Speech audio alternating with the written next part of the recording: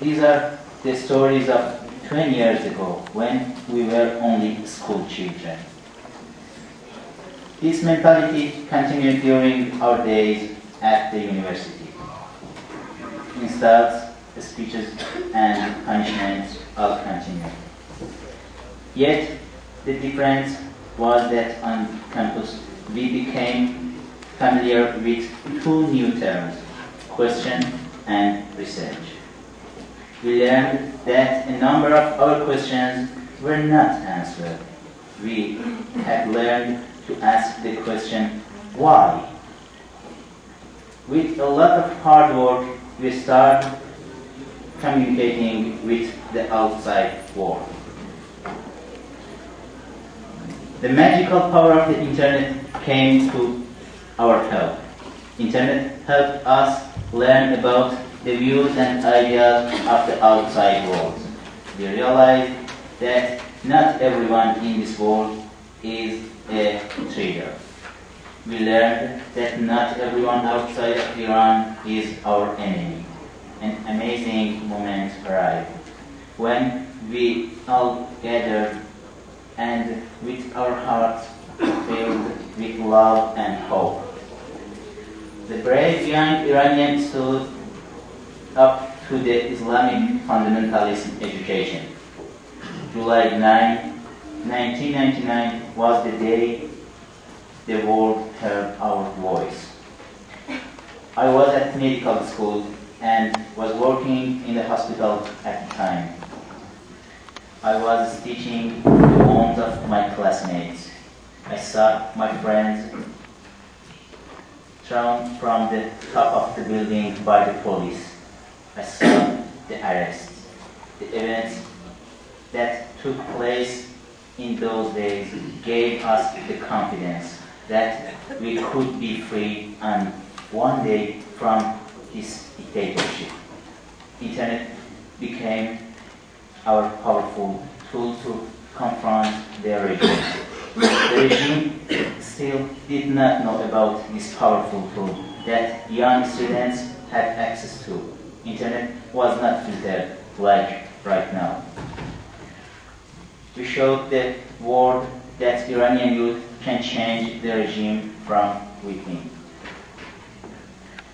We almost brought the dictator regime down, but we did not have the international support and media coverage. A year after the student movement, I was in jail. One of my interrogators told me that during the 6-day revolt, many of the government chiefs bought their tickets and packed their bags to escape from Iran. The interrogators told me the unknown soldiers of 12 Imam stood firm and saved the regime. For the first time, I felt we had a real chance. We had everything, but we did not have the international support, and we did not have the support from media, so we could speak to our people.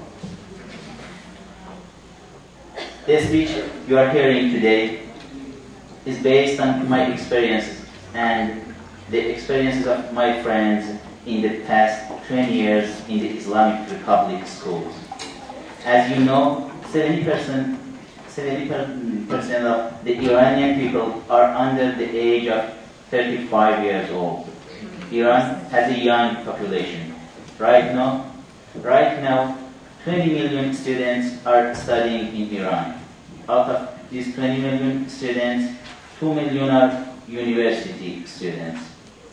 All the textbooks are written by the mullahs and gone through the filter of the Islamic Republic. 1 year after the Islamic Revolution in Iran in 1979, the official of the Islamic Republic started a program called Cultural Revolution. For 4 years, they closed the universities to change all the textbooks. They tried to clean the educational system. Most of the teachers were expelled, arrested, and even killed. You could only keep your job if you believed in supreme leader and the Islamic Republic. All the books at the school were mostly on religious fiction and superstition. Hating the world and hating other religions, especially Jews, became part of our training. Hating the US and Israel were part of our everyday training. On many walls of schools in Iran, you will see Khomeini and Khamenei's quotes. You will see messages like Israel should be wiped off the entire history. Why? The first page of all our books in school was started by Khomeini's famous quote. The real leader is the 12-year-old kid who strapped himself with a grain and blow himself up, and he will drink the pure wine of paradise. Considering the fact that 20 million students in Iran are being brainwashed through the Islamic fundamentalists. Only a strong media like Voice of America, Radio Free Europe, and Radio Liberty can deal with this, but they don't. VOA boycotted me and my friend because we are pro-West, pro-American, and pro-Israel.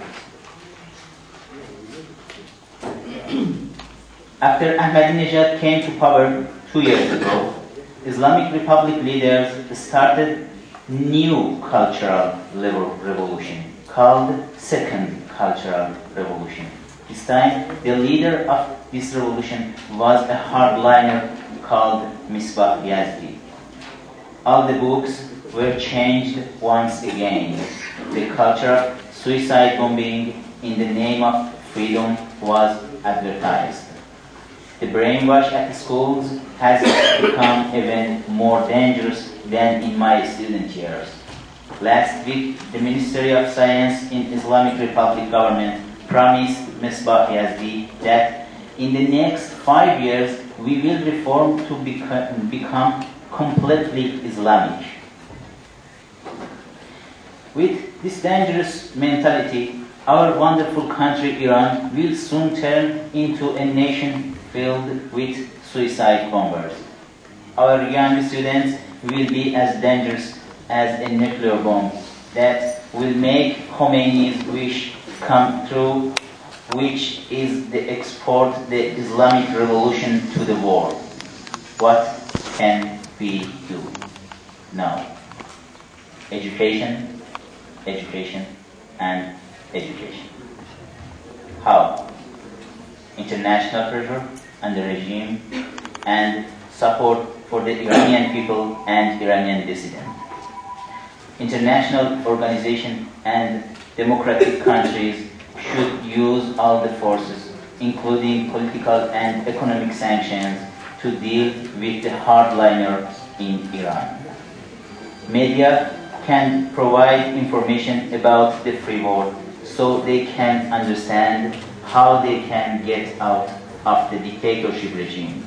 Media such as VOA and Radio Free Europe, Radio Liberty has the capability to teach the Iranian about civil society. We also need hope. We need to have hope for a better future for the young people of Iran. God bless you all. Thank you.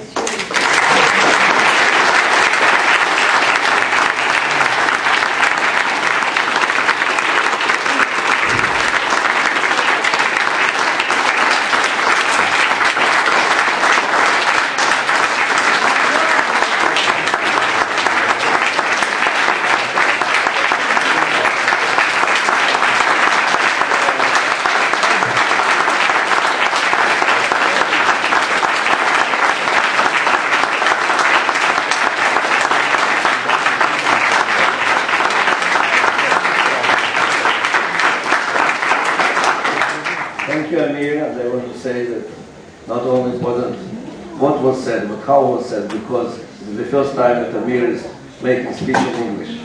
Uh,